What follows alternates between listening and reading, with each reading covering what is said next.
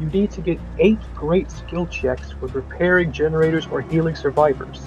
This can be pretty tricky to do due to how small the radius is, but if you have the perk "This is not happening", if you're injured, the radius to get a great skill check will be made slightly bigger.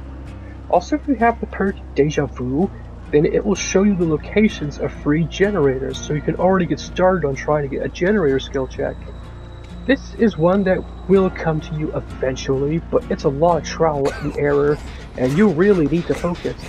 This took me 2 matches to do. The first match went terribly. I only got 1 great skill check in this whole match.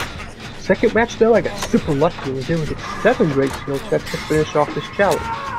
So you just really need to focus.